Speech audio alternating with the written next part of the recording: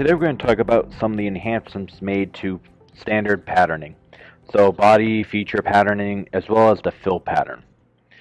So we have a saw blade here, and if we take a close-up look at our teeth, the way we initially modeled this, if we take a look at the feature, we went ahead and merged that tooth with the blade itself. Well, maybe we don't want to do it that way because our cut list right now is just showing us the one solid body in the end. If I come in and edit that and unmerge it, what's going to happen? We all know my pattern is going to fail. And why did my pattern fail? Let's take a look. Because I'm patterning a feature. Well, it's not a feature anymore, it's its own solid body. So in years past, what we would have to do is delete the pattern, put it back in using a body option. Well, now in SOLIDWORKS 2015, we can actually switch between features and bodies without having to import or redo all that. Switch to bodies, pick the tooth, and my pattern's satisfied now. So gone are the days of having to delete the pattern, put it back in, just wasting that time. And as we would expect, the cut list updates accordingly. So I got 40 of the little teeth and then one saw blade. So let's talk about fill patterns real quick. If I come in and take a look here at the part, we have a fill pattern.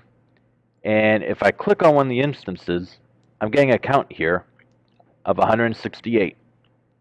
Well, let's go ahead and take a look at the pattern first. We have a new button called Validate Count here. So when I activate it, it's actually validating there's 168 of these perforations on the part for me.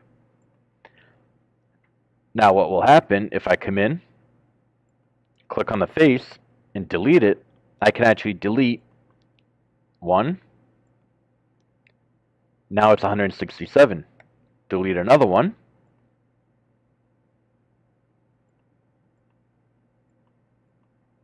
Get on the face, 166. Where this comes into play and where it's a nice little feature is when I come back into my drawing, I can actually tie this drawing into notes for me. So real good when I want to have the number of pieces or number of holes, like in this note right here. So I'm just going to edit the note, and like we all know, I'm going to click on dimension to add it. And I can come in and hide it after the fact. So these are just some of the new enhancements made to body feature patterning, being able to switching, and fill patterns. Hope you enjoy it.